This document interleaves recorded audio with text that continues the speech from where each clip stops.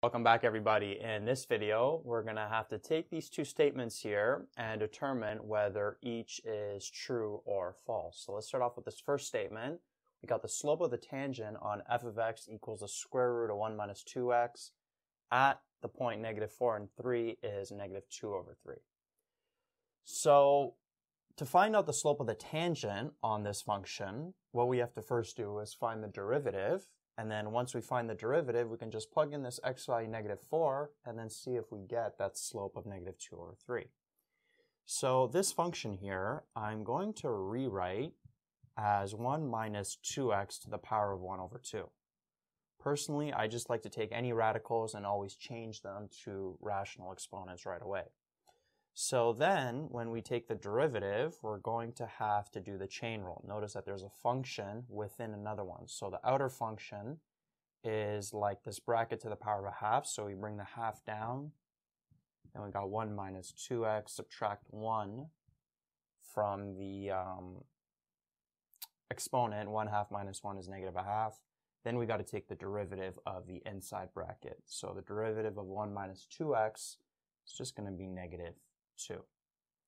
And then to make this look a little nicer, notice this is a negative exponent, so we could bring that down to the denominator, keeping that -2 up top. And then we would have 1 minus 2x to the power of a positive 1/2. And then these 2's here will cancel out.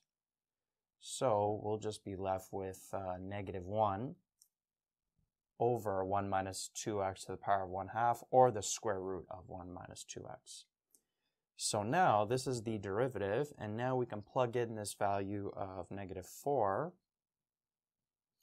into the derivative, and when we do that, this would still stay as -1. Then we'd have 1 minus 2 times -4, which is the same as like 1 plus 8. 1 plus 8 is 9, square root of 9 is 3. So the answer is -1/3. And notice that that's not equal to -2/3. So this statement here is false.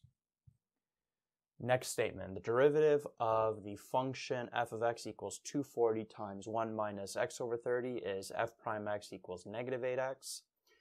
So to find the derivative of this, what I would suggest first doing is distributing this 240 in the bracket, as then your function might be a little bit easier to work with, in my opinion. So 240 times 1 is 240, and then we would have 240 times x/30.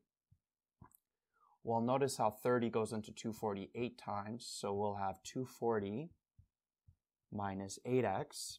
And remember, this is still the function. We still haven't taken the derivative. We're just sort of manipulating the function first in order to make that differentiation process a little smoother.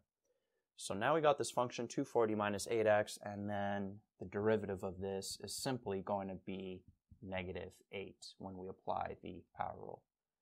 So the derivative to this function here is -8 always, no matter what x value you plug in.